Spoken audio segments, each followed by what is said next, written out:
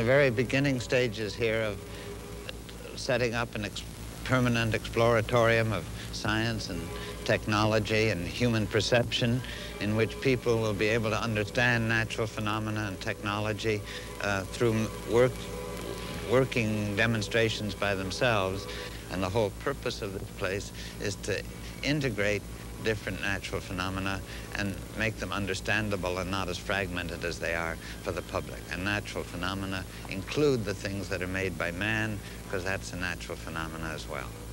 Drawings that were programmed into a computer, some of them are pure designs, like that one is more or less like a shell. Some of them look like mathematical equations. Others are permutations of a given figure, such as that one over there.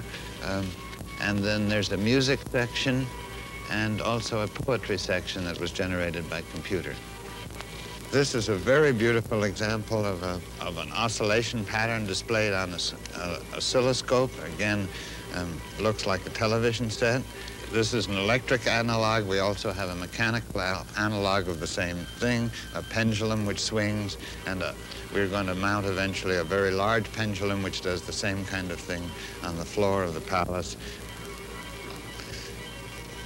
Television set in which one can deflect the electrons with a magnet and make quite beautiful patterns.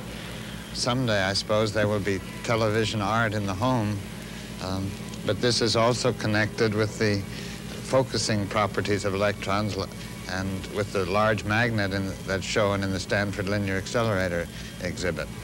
They also have very beautiful symmetric patterns in single crystals of very pure copper, which are displayed because they're beautiful, so that the technology of the linear accelerator fits with the things that are going on in the cybernetic serendipity exhibit.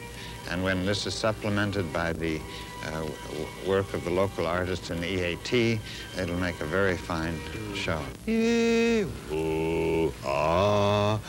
And similarly, we have a television set which reacts to the different frequencies with those microphones. It's a color television set and produces very beautiful, complex patterns.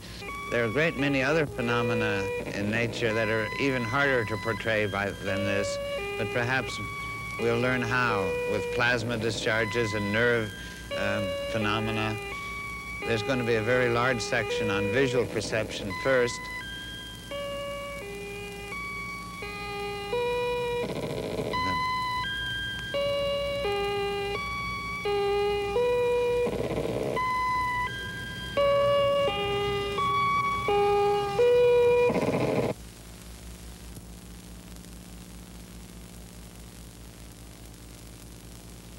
And the notion of starting with human perception, I think, has played a key role in the development of the Exploratorium. The mechanisms of perception really are how one finds out about the world. And that's what science is about other things are about too. Art is about how one finds out, how one sees the world.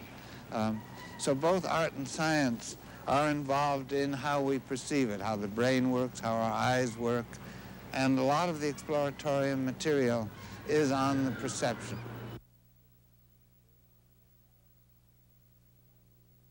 Both art and science start from nature. They look at nature, they see patterns in nature, they transform these patterns, like the theme and variation in music, or the kind of thing that artists have done with abstract forms, changing them, putting things together until out of a lot of separate patterns they create something new, whether it's an Einstein theory or a Cézanne painting or a symphony.